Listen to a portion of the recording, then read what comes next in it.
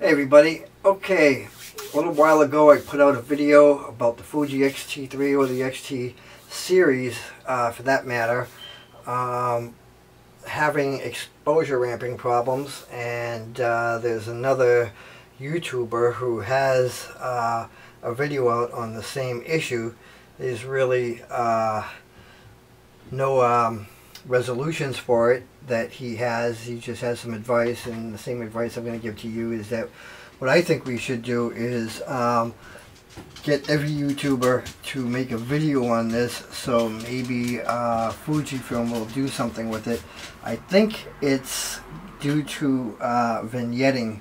I think what it is when the lens zooms in or out, the vignetting changes, and so the Fujifilm camera itself is correcting for that, and that's where you're getting your flashing. This is what I'm thinking. This is what the other YouTuber is thinking. I'm not sure if it's 100% that's what it is, but it's possible that maybe there's a fix to a firmware. So we want to get all the YouTubers out there to make a video on this, and maybe Fujifilm will do something to fix it, because it makes the Fujifilm X-T3 unusable to record video while zooming in and zooming out, because it just shows up in your video. So anyway, that's that little note that I wanted to point out to everybody. There's a link below in the description to that YouTuber's website, his channel, and you'll be able to see what he has to say about it.